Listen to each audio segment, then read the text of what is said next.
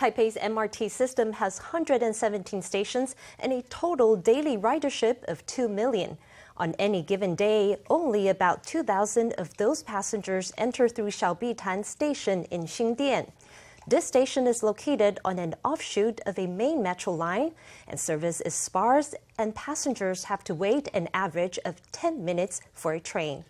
These might be the reasons that landed Xiaobitan in the #1 spot in an online survey asking which MRT station ought to be shut down.